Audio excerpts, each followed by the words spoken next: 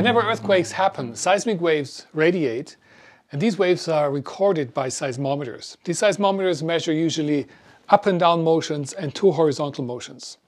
But the ground also rotates around 3 orthogonal axes, and it has been very hard to record, even impossible, and it's not routinely done in seismology. Now, we've been interested for quite some time in rotations, and we used large, bulky, very expensive ring lasers to make these observations, then also for geodesy. And of course, they cannot be put in the field. So we were always looking for a portable sensor that's as broadband sensitive as is required by seismology. Now, a couple of years ago, we teamed up with the company iXblue in France, and they developed a new product range, adapting their navigation type technology, fiber optic technology, for the requirements in seismology. Now, the purpose of this paper is really to test this sensor. And testing means verifying. Verification means comparing either with another sensor or also with array-derived rotations.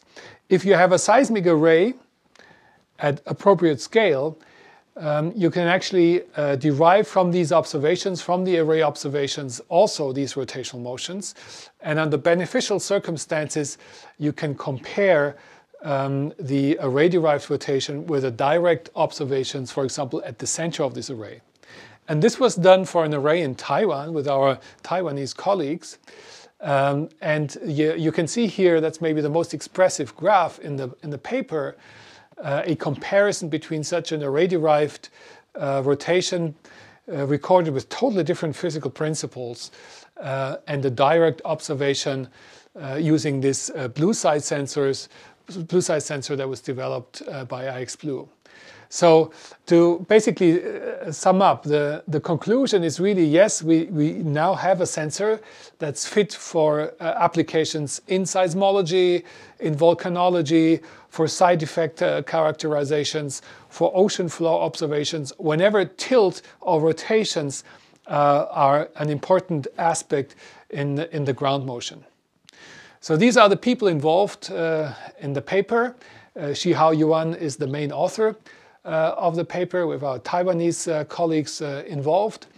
And we want to thank a couple of organizations that helped with this research project. And also, last not least, we're lucky to make it with our publication here on the title page of BSSA. That's a picture of Stromboli volcano. Actually, that's Joachim and Felix, very close to the vent of Stromboli. It would be impossible to go there now. As you know, there have been major explosions recently. This was actually the first field site onto which the blue site was sent and first recorded rotational ground motions. So hope you enjoy the paper, and you can follow the links below for further information. See you soon.